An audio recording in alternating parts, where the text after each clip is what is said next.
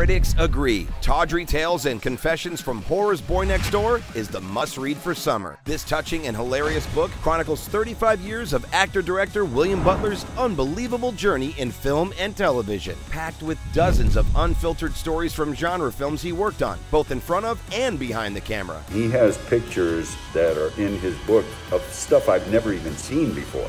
Devilishly decadent and unflinchingly honest, says Dread Central. Leslie Jordan says William Butler is the David Sedaris of murder victims. Tawdry Tales and Confessions from Horror's Boy Next Door. On sale now. Available on Amazon Books, Barnes & Noble, and the Dark Ink website.